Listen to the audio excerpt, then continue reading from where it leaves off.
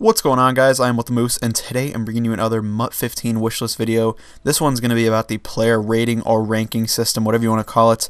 Basically, what overall should players be in Madden 15 Ultimate Team. That's what I'm going to be breaking down in this video.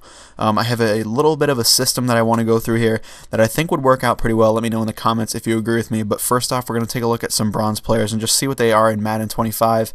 Honestly, these aren't too bad in terms of rank, but 74 overall, really? I mean, why is there a 74 overall bronze card? A 64, that's fair. A 73, I don't understand these. 71, 73, these should be at least silver cards right here. I'm not really sure why they're bronze cards at all. Anything above a 70, in my opinion, should be a silver at least. Now, the system I have is basically bronze would be 60 to 69 overall, or I guess you could put lower. I'm pretty sure there's nobody in Madden 25 that is lower than a 60 overall. And then silvers would be 70 overall to 79 overall. So as you're gonna see here, I believe that's pretty much how it is in here. There is a few 80s, but those are all the top 100 rookies. So honestly, the silver system in Madden 25 isn't too bad at all. Now my real problem comes in with the golds. The golds are very widespread. Now if you look here, we didn't actually get lucky on this little search here, but there is actually a 68 overall gold card in this game. How on earth is that a 68 overall? I have no idea. It is Jarrell Freeman, I believe. But even these 71 overall, really? I mean, these are gold cards? I mean, I don't know how these are golds. They really don't deserve to be golds whatsoever. So I think gold cards need to be at least an 80 overall, up to an 89 overall. I think that is a solid range for the gold card.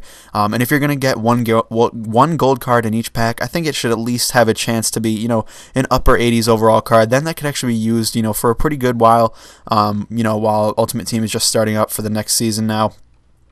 Everything else, elites and legendaries and stuff like that, I think should be at least 90 overall. Now the rookie legends, if they do something similar to this, you know, you're gonna have a little bit of an issue here, but overall I would say, you know, it could work out still in the end.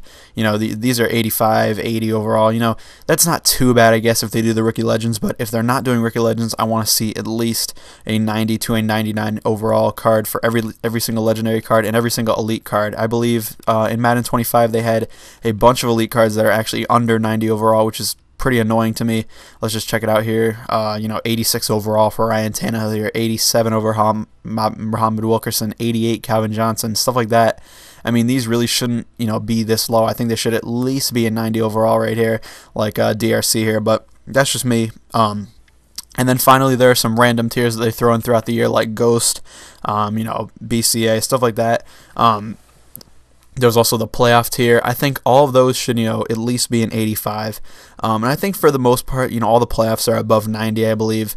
The BCA cards vary, I believe, but, you know, obviously there's not going to be too many on the auction block here. There's, you know, 84 is the lowest that's on the auction block, so I actually don't think that's that bad, but 85 would be nice to see and above.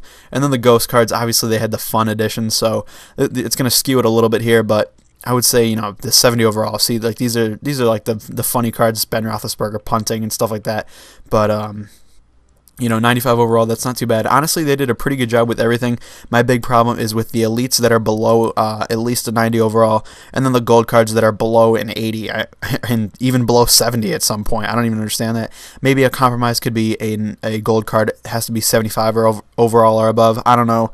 Let me know what you guys think in the comments. I thought it was a pretty interesting, you know, little topic to break down for you guys. Thank you guys for watching, and I'll see you later.